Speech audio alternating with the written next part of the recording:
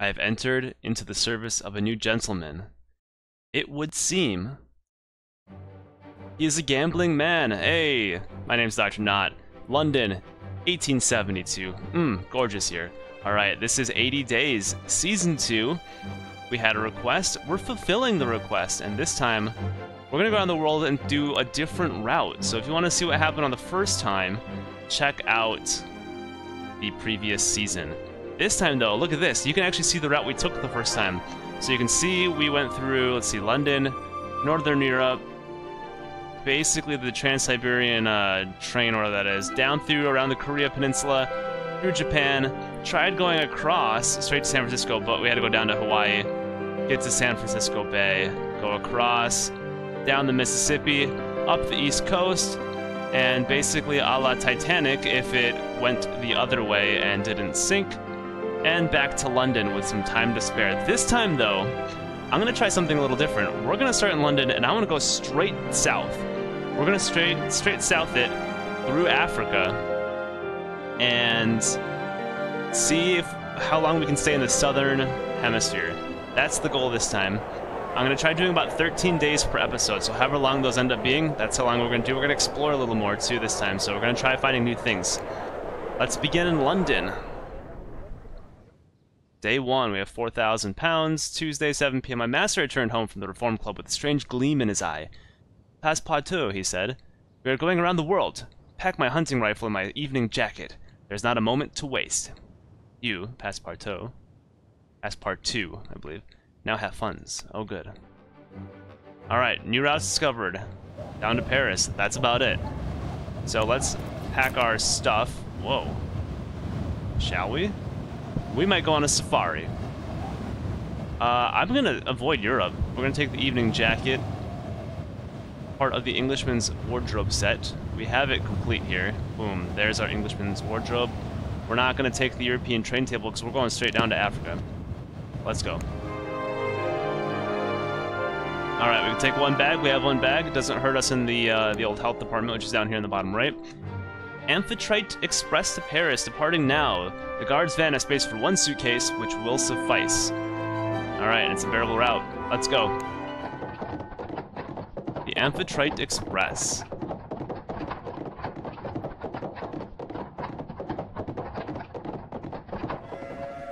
We leapt aboard the 825 from Charing Cross as the final whistle shrieked its warning. Our journey had begun. I'm on fine form, but we must make haste. I'm probably not going to converse too much, because we didn't really gain a whole lot. At least not with our,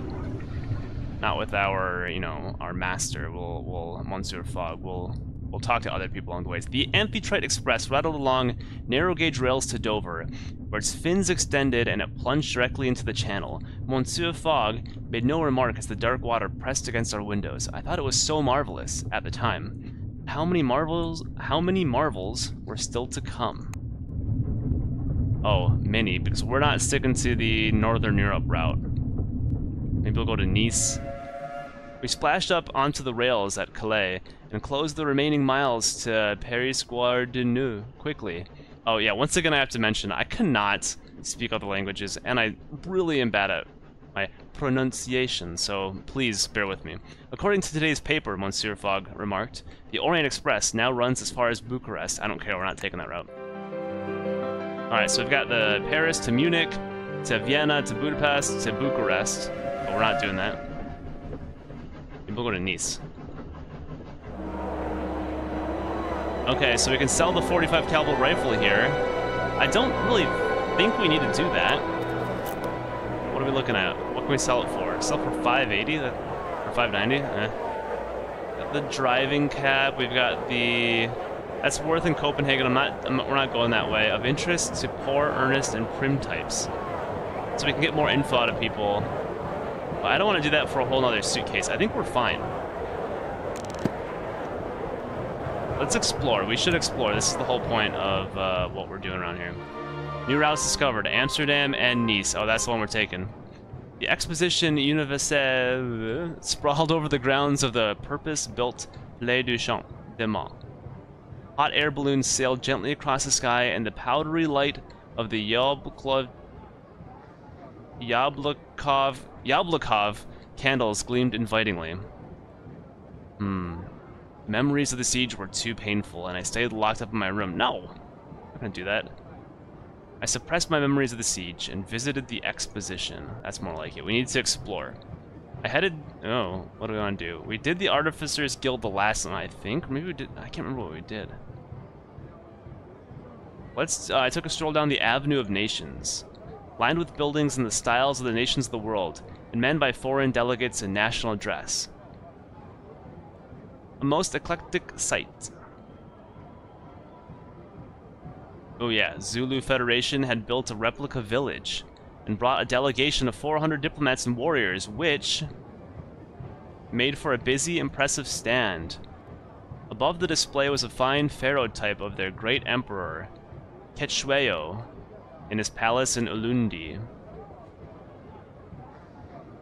One of the young impy warriors dropped his fierce look and winked brightly at a passing child who erupted into shy giggles. One of his fellow soldiers caught me looking, and tilted his spear in my direction with a glare. I turned away hurriedly.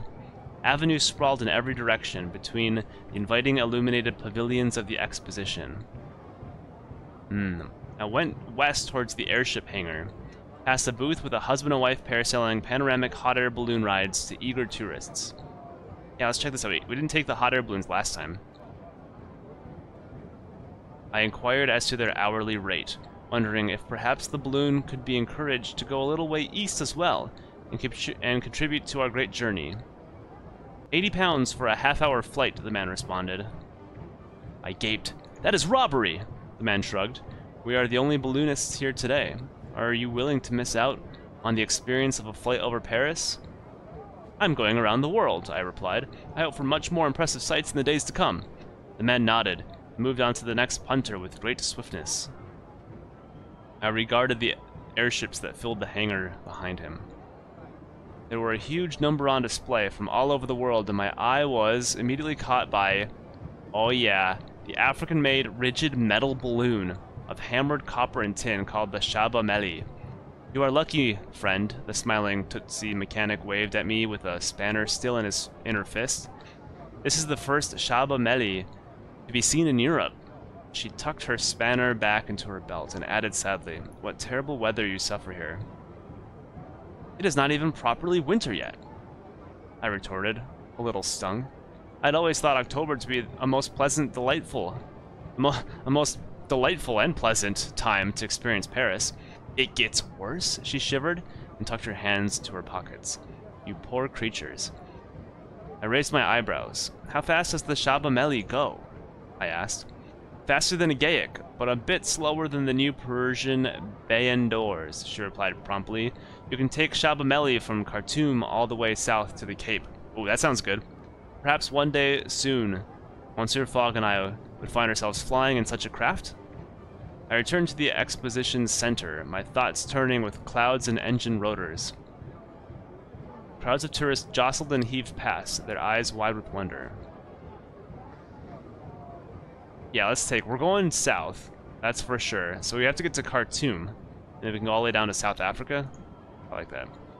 I decided to take my leave, and I returned to Monsieur Fogg, who was eating a meal of plain boiled beef à la glace. Did you enjoy the exposition? My master inquired diffidently. Having preferred a hearty meal and an English newspaper to all the wonders that the modern world had to offer. We are unspeakably lucky to live in such an age of invention, I declared. It will certainly make it easier to win my wager, Monsieur Fogg replied mildly. Wager? I demanded. Indeed, I have staked a large sum that we will circumnavigate the globe in 80 days or less. Remarkable! Oh yeah, see, we have to go down to Khartoum, and we'll go all the way... Oh wait, that's not the Cape, what the hell? Alright, what are we looking at in terms of departing? When does Nice... Parts in 2 days?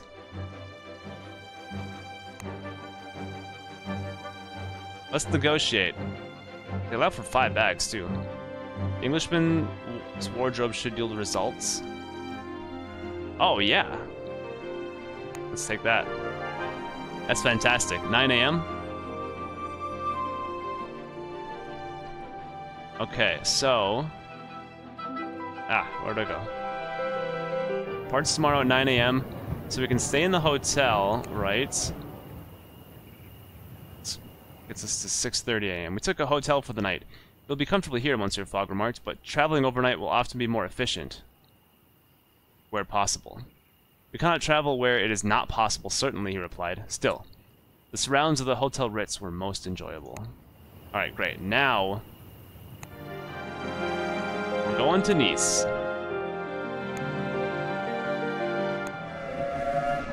Pyrenees Express. Sweet. We boarded our train at Gare de Lyon, which had opened only the previous week. The ticket booths were all staffed by automata, and cylinder phonographs installed throughout the station played La Marseillaise in triumph. We found a compartment and settled into plush seats, with a complimentary glass of Provencal. Oh my god. Rosé to grace the trip. We French, we know how to travel, I declared. Is it too much to hope the rest of our journey will be so comfortable? Yes, said Monsieur Fogg shortly, before taking a single, parsimonious sip of his wine. What's on the news? Phileas Fogg attempts round-the-world adventure. How do they know already in the Times? Not even out of France yet. The hours flew by and I spent them in conversation, trying to gather information for our next leg. I met a charming French master, whom I quickly abandoned as knowing nothing. Okay. The train rattled on, arriving to Nice later in the evening. We stepped out to balmy autumn weather and a gentle murmur in the air. Ah, my friends, the sea. Alright, we're now dependable. You seem quite a handy man to have around, Passepartout. Alright, nothing's open, it's 9 o'clock, so we're gonna stay the night here. The long pebbled beaches of Nice were filled with Italians of one sort or another.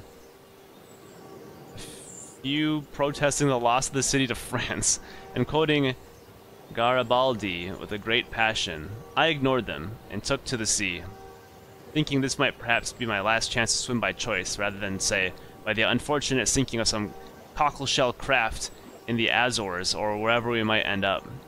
The water was warm and welcoming, and I had a very enjoyable time until I returned to the shore to find my wallet no longer inside my shoes. Damn it. I eyed the beach for likely suspects, and then noticed a young girl moving rather shiftily from parasol to parasol. I chased after her, and when I was close enough I pounced, knocking her rather painfully down onto the pebbles. I recovered far more than I had lost from what flew from her pockets, but she fought like a demon and got away. Family of holidaymakers gave me a look of horror, for hurrying their small children in the other direction. I brushed myself down and tried to recover some dignity. A difficult task when one has sand in all sorts of undignified places. I found a sailor to talk to and asked for advice about how we should proceed. He shrugged. There's cars to Venice, and the boat to Rome. Depends where you want to go, of course. We're going around the world. I'm going to tell this to everybody. He shrugged. Well, then, you'd better go to Rome. There's airships there. I thanked him and moved along. I approached one of the glitzy casinos at 6:30 in the morning, thinking I could perhaps earn a little money, but it seemed that Nice had gone up a long way in the world and I was refused admission. Gentlemen and ladies only, the doorman said. No one of the lower classes. I had no time for his high standards, so I went elsewhere. My feet were tired. I murmured my goodbyes to the sea, and I knew to France, and returned to my master. Your funds have gone up somewhat. Wait, they have? Oh, after being robbed, I guess they went up. Alright, we'll go to Rome. We'll stick on the Mediterranean here. When is the ship to Rome here? The Blue Line ferry departs for Rome tomorrow. Oh, we have to negotiate. Only 97 pounds. Oh, our health doesn't like this, but that's okay. Most generous, wow. At 4 p.m. today? Alright, we have time then to explore for 4 hours. I took a few hours to explore, investigating the various options for how we might continue our journey.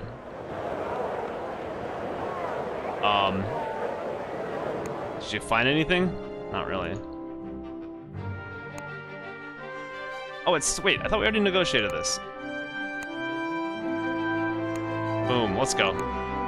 Blue Line ferry to Rome. We still only have the one suitcase.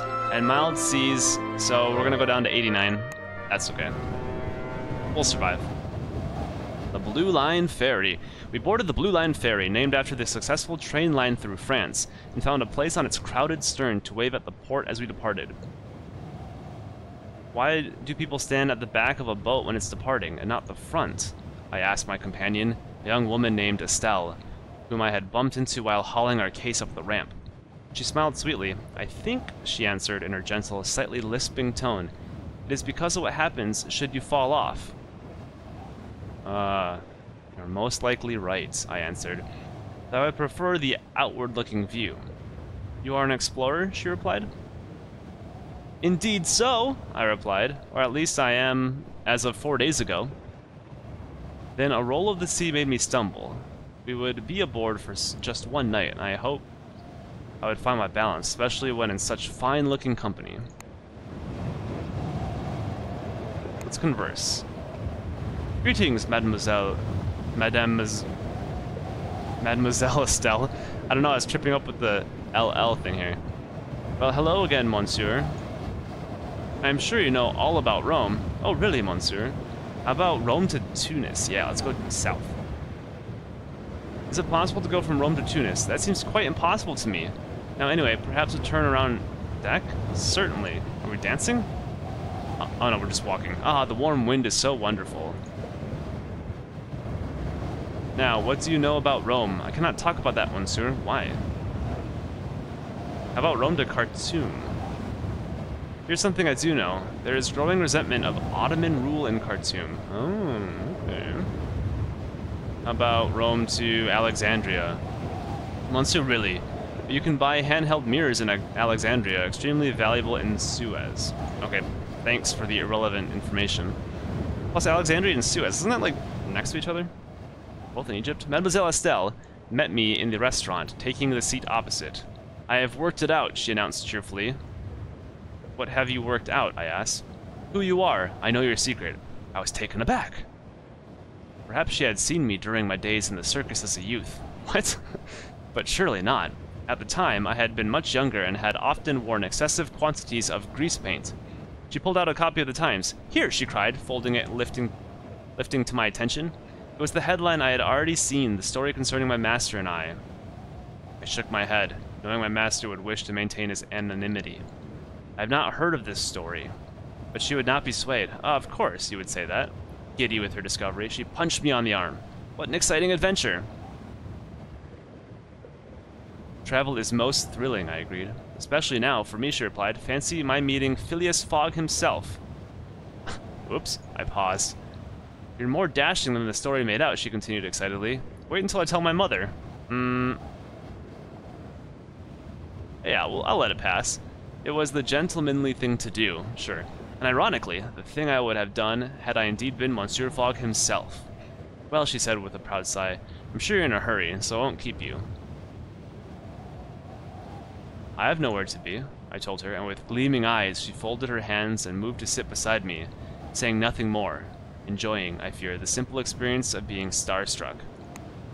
Okay, so we're kind of lying there. I want to go there. I want to go to Tunis. We arrived into Rome the next day, and I began to unload our case when the captain stopped me. New regulations, he insisted, ordered by the new Italian regime. What regulations?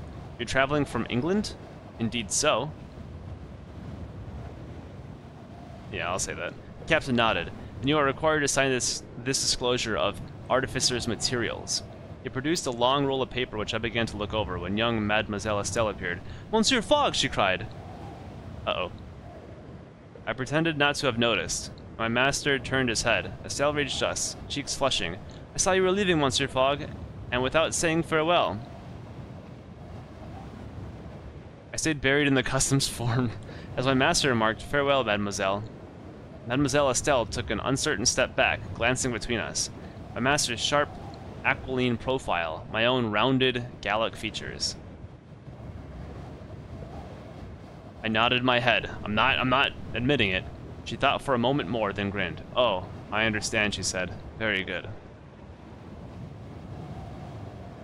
I did not ask. She chuckled to herself, stretched up to peck me on the cheek, and then hurried away in some excitement. Monsieur Fogg glanced at me, and I smiled. Youth, I declared. He nodded a touch. Very good, he remarked. Oh, we got out of that one. I don't know what she was thinking, but I'll take it. Yes, we are stuck in Rome, so we'll have to explore. It's still the morning. Let's see what's going on in the market here. We can probably buy, let's see, Helsinki? No, we're not going anywhere there. Or Budapest. We're not going that way either, so we're going to stick to this as our one bag. Let's explore. Okay, so we got Rome to Venice, Venice, Dubrovnik. Oh, still up in Europe, though. I was tossing a coin into the waters of the Trevi Fountain when the Bersaglieri marched into the square with their distinctive fast jog and began rounding everyone up. Their uniforms struck me idiotic. White trousers, spats, and a wide-brimmed cap decorated with a fall of gleaming black capercaillie feathers. In my contemplation, I lost any chance to slip away. No matter, there were too many of them to avoid. A lanky man, with only the sparse beginnings of a mustache, gestured at me with his rifle. No, in fact his entire arm was a rifle, attached to his shoulder with iron bands inlaid with elaborate symbols. I looked at his other hand, which was flesh and blood but fitted with a bladed gauntlet of Murano glass and copper. Whoa. The other Bersaglieri soldiers sported similar modifications to their bodies. They were half human, half automaton. Come si chiama? That's my best Italian I can do here. The blue-eyed soldier barked. I opened my mouth to reply when someone jostled me from behind, and I turned to see a figure in gray reaching into their pocket, then tossing out a grenade. What? Chaos erupted. People began to scream and scatter in all directions. One of the Bersaglieri fired his rifle wildly at one of the Tritons gracing the fountain. Only I saw the man in gray flee down an alley. I chased after him instinctively. Rather foolish choice, in hindsight. He made a sharp turn and I launched myself at his feet with a rather embarrassing grunt. I felt my age as I brought him down and had to spend a good few moments catching my breath. I heard the thunder of the exploding grenade far behind me as the man in gray tried to find his feet, and then we both collapsed to the ground. Who in the hell are you? I demanded, before sighing. In my discombobulation, I had switched into French. To my surprise, he responded in kind. I am Alexandre Dubois. I am a Zouave, sworn to the Pope, he announced haughtily. You and your Skula dogs will not break me. Skula? I repeated, baffled. The Artificers Guild of Venice, the enemies of the Pope, the power behind the Italian throne. He capitalized his words as he spoke them, a talent I had never perfected. Are you some kind of tourist? Yes, actually, I shrugged. What of it? You look perplexed. Then why did you chase me? What business is this of yours? I stood taller to better emphasize his vulnerable position. I am the one asking the questions. There's only one question that matters. Will you turn me in, or will you come with me as a friend? I followed him, back to an impressive mansion a stone's throw from the Ponte Sestio. It was the headquarters of the Zouave Rebellion. What was also, as Alexandre somewhat sheepishly explained, his maman's townhouse. He poured me a brandy and raised his glass. To the Pope, he toasted. Bien sûr, I agreed and downed my drink. He set his glass down with with a dull thunk. Now, my friend, you must have questions. Soldiers. They were human? Quite human, though parts of them are now machines. I had seen rifles in the place of arms, but that, it seemed, was just the start of it. It seemed the artificers in Italy had turned to a dark and terrible purpose. What is their aim? Only to see what they can achieve, I think, he sighed. What of you, Passpartout? What brings you here? We're going around the world, I declared. Well, he exclaimed, an adventurer then. You will most likely need all the help you can get. Know that the artificers outside of Italy are not all bad, and in fact, may well help you. There is a lady in the Bucharest outpost, a friend. She is a cold sort, but generous underneath. I thanked him politely for the advice, but I could not see how to use it. We spoke of Rome, and guilds, and many other things till the hour grew late, and I took my leave. As I walked back to Monsieur Fogg, I could not help but see more signs of the Skula's influence. In Rome, cobblers strapped to gleaming exoskeletons, glass blowers with ceramic hands, porcelain-faced automata fetching water and stoking fires and even soliciting passing trade alongside working girls in scandalously low-cut dresses. Perhaps Rome is the future? I confess I do not know. Your character is now zestful. Alright, it's in the afternoon. We have no route down to Africa, which is kind of aggravating. So we're gonna keep going down this way. Look at Alexandria, Cairo, and Suez. We'll go to Athens. Arrives Monday. It's only Saturday. We can probably... Okay, we'll do this. We'll do this. So let's stay the night. We're wasting a lot of time here early, but honestly, I don't even care if we make it around the world. I just want to see other routes. That's kind of what's happening here. So we're already on day 6, and we're only in Italy. With what remained of the day, I attended to Monsieur Fogg, providing him with clipped mustaches, and we're back to 100. Alright, so we've strengthened our relationship with Fogg slightly. Let's depart. Let's go to Athens. Oh yeah, we're taking a... What is this? A balloon or something. The Icarus.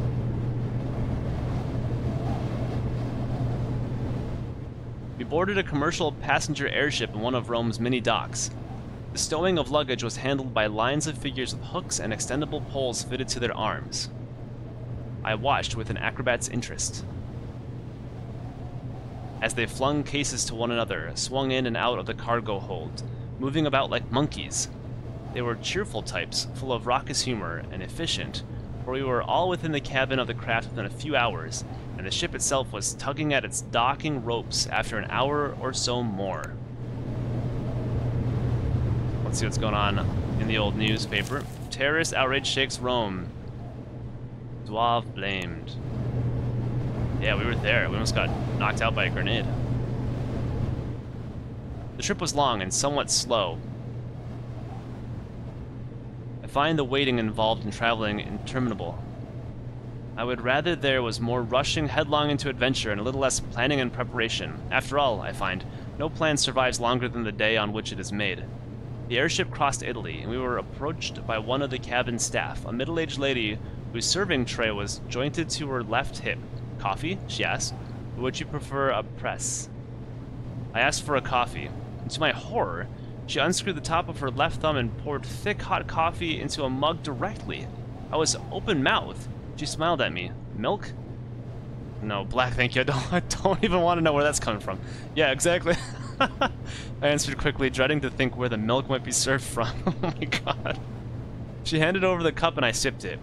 It was, I confess, rather good. Character is now well healed. We were on the same line of thought there, same wavelength. Ugh, converse. The Aegean below sparkled like a diamond-covered cloth.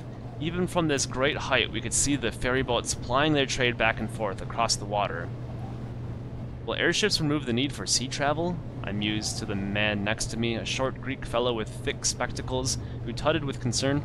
I hope not, he answered, since boats are my livelihood. Putting out his hand, he introduced himself as Dimitri Sophos, owner of the shipping freight company that ran goods between Greece and North Africa. Yes! I inquired about departures, and he was happy to provide me with a pamphlet outlining the routes and timings. The one of most interest was a sailing to Cairo, which was leaving tomorrow. I took it to my master directly, and he nodded with deep satisfaction. Yes, that would certainly be a possibility, he declared, then reclined back, happy to sleep until we docked. Alright. Athens to Cairo, which means we're going down the Nile. Or we can go over to Turkey and Antalya to Beirut to Alexandria. We're gonna go to Cairo. Oh, the evening jacket can earn us well here. I guess we don't need to keep it forever. Yeah, we've got these now. So yeah, we're gonna buy some things here. Bust of Apollo. Tsaritsyn, I have no idea where that is. It sounds European. Dates and figs. We'll grab some food. The evening jacket is worth $4.90 here. Let's get rid of it. And sure, why not?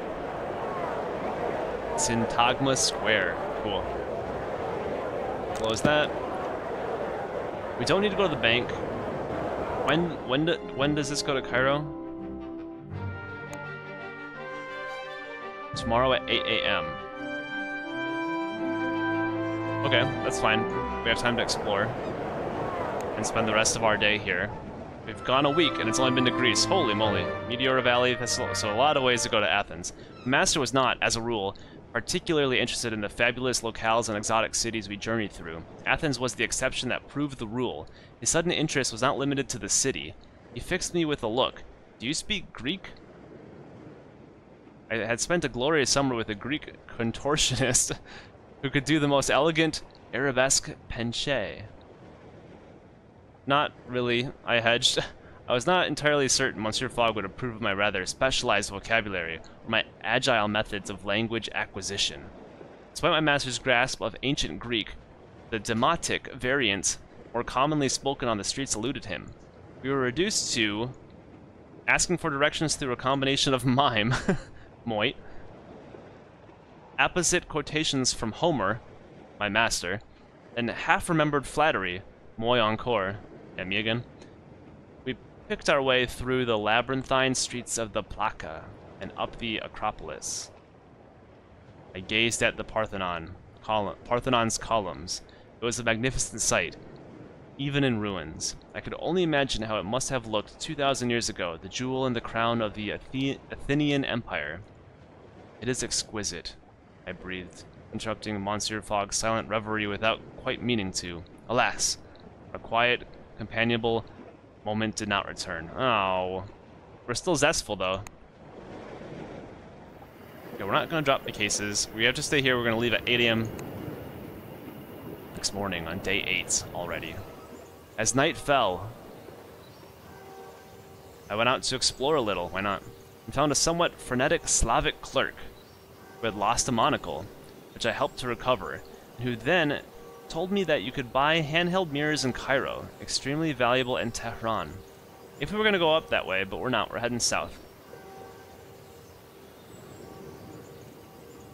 I paid £1 for the information? Sure. And he nodded and then moved away. Okay, we went down by £1. That's it. I thought maybe we can get some more out of him. Apparently not. Alright, it's the next morning. Let's go to Cairo. Sophos Company Ferry. Oh, sweltering heat and mild seas. That's good.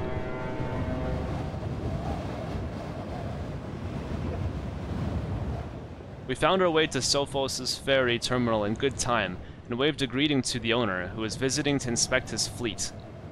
"Passpartout!" he cried cheerfully. "You will join with me and drink some retsina?" Monsieur Fogg lifted an eyebrow but said nothing. "That would be most enjoyable." "Yeah, we're going," I told him, never one to refuse a toast. My master shook his head just the tiniest fraction before spying a local cafe and placing himself down outside it. I would not normally abandon my master, but there was something in Sophos' manner that hinted at more than just a desire for society. My instincts were quite correct. He leant forward. "Listen, Passpartout. I could use a man like you, discreet, loyal." I nodded, recognizing the description of myself. "One of the men who works for me in Antalya is a man named Fontaine. He's meant to manage the import and export of black olives, but I do not think that is all he is importing." "What can I do to help?" I asked, intrigued. "I need an outsider, a stranger, someone who cannot be connected to me, with a keen eye and an honest streak. And then I meet you, young Passpartout. Tell me, will you help me?" "We are going to Cairo, not Antalya." He waved that away. "If that is your only concern, that is easily rearranged. Well, My master needs me, I replied. I cannot go taking on other jobs. I see, he answered, nodding slowly. He pulled a long leather wallet from his pocket and lay it on the table. Tell me, Passpartout, are you the sort of man to be motivated by money? Never! And what is it you want? He asked, puzzled. We are going around the world, I told him. We need transport, connections, speed. Very well then, he agreed. From Antalya, take the boat to Beirut. I will meet you there with a private airship to carry you as far as Manama. From there is a fast boat to Bombay. I shook my head. I'm afraid I cannot. My master and I are engaged on a desperate venture and nothing must get in our way. Sophos looked long and serious. Very well then, he replied. You may still travel aboard my boat, and at least in Cairo, there will be no danger of you sharing my concerns aloud with Monsieur Fontaine. I finished my wine and moved quickly, gratefully away. His manner had been cloying and strange. We clambered aboard Sophos' ferry, finding some space between barrels of olives and large packing crates that smelled of fish. Soon the rope slipped from its ring and we were away. Alright, we're courageous and strengthened slightly. Yeah, I don't want to go up through the Middle East because that's going to get us stuck in the Northern Hemisphere. I really want to go down south. As far south as we can. Because Manama, where are we here? Oh, that's in Saudi Arabia? Or Kuwait or something? So it's Bombay, that's fine, but we're not going to go. We want to go south, south, south. Let's see what's in the news. Fog Valet, Dapper, full report. Really? In the Times? Thank you. Thank you. We were away. Next stop, Cairo, on the coast of Africa. Sort of on the coast. A few hours later, the sun was lowering. The sailors were stretched out on the deck, enjoying a moment of calm. An hour or so later, we were swarming the rigging and the masts. Or they were, not we were. And bringing us slowly into the bustling port of Alexandria. As we came ashore, I gasped at the sight of the towering lighthouse that blazed a beacon of incredible golden light across the water.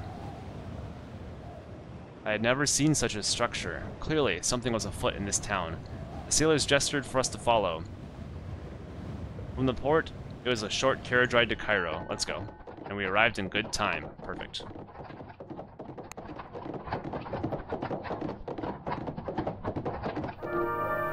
The bust of Apollo could earn us well here. It could. Do I have that? Well, we're too late. Let's stay at the hotel in Cairo. Cairo is attempting to modernize, following the Parisian model. The result is a mishmash of tree-lined streets and maze-like souks. Of course, the people do not care, and most certainly do not dress like Parisians. I was browsing the souk when I felt a hand dip into my pocket. Oh, again. I turned around fast, but the little girl whose hand was in my pocket was clearly well practiced and slid between my knees to run away. I was 30 pounds poorer. Robbed twice already? I'm in roaring health, but we must make haste. Yeah, we need to figure out a way to go. Alright, we got Suez, we've got Luxor, Aswan, and Ail. I spent a few hours on exploration, learning ways in which we might travel onwards. Let's hit the market. The bust of Apollo here. This is not... Wait. But we could get it for much more in Tsaritsyn.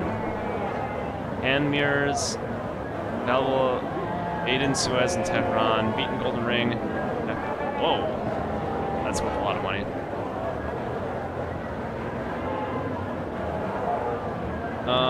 No, we're good. Let's see, where can we go? Gotta zoom out here. Aswan. Nile Express departs for Aswan tomorrow at 8 a.m. I think that's what we're going to do, and I think I'm going to call it quits here. I was going to do 13 days per episode, but we're already reaching 40 minutes, so we are in Cairo. We're just going to keep heading south, all the way to South Africa, and then try to see what options there are to cross. Alright, so thank you for watching, and, you know, the next season, different story, this is fun. 80 days, alright, I'll see you next time, take care, and goodbye.